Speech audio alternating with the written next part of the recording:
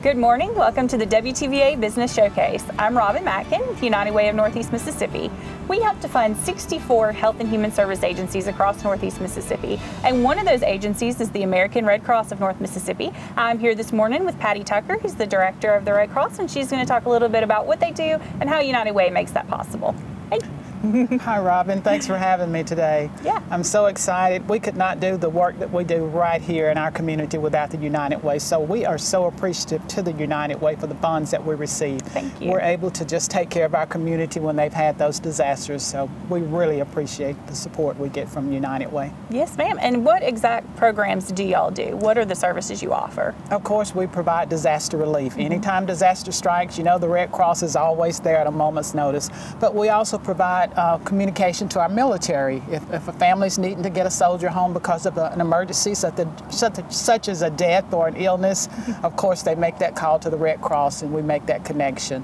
But we also teach CPR classes. We provide disaster education. But as I said, when there's a disaster such as a house fire, the Red Cross is the first one on the scene, and we provide that immediate assistance to the families when they've had those house fires. About how many home fires do you guys attend in this area each year?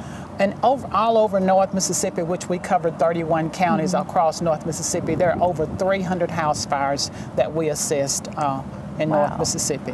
And you all have a new program helping to prevent some of those tragedies, right? Exactly. We're really excited about our home fire safety campaign. This is where we go out into the neighborhoods and we provide free smoke detectors. And then we go in with the families and we talk to them about safety, home fire safety, and we install that free smoke detector that's good for 10 years. You don't have to change the batteries every 6 months or every year. It's good for 10 years. So we're really excited about that, and we're really trying to get out in the community and install those smoke detectors. Okay, and is that something people can contact you if they want to participate? Or? Yes, they can call us at the Red Cross at our number, of course, is 662-842-6101. If you need a smoke detector, call us and we'll come out and we'll install that free smoke detector. Great. And just one more time, can you just wrap up all the different services that you provide, because it's a lot. It is a lot. Of course, our disaster. You know, when the disaster happened, the Red Cross is the first one on the scene.